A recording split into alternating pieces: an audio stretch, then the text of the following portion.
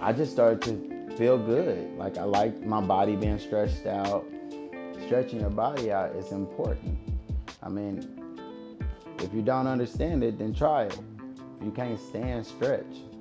So either way, if you can't stand, lay your body out, stretch it out. Don't just curl up in the fetus position when you get into bed, right? Like, get on your stomach, do some things that standing would do too if you can't stand. But stretching feels so good once you do it. You're like, oh, I should have did that before. It just became a part of my lifestyle. Just like a person that has to go get their, back cracked by a chiropractor, I need to stand. I need to do things that help blood circulation and my overall well-being.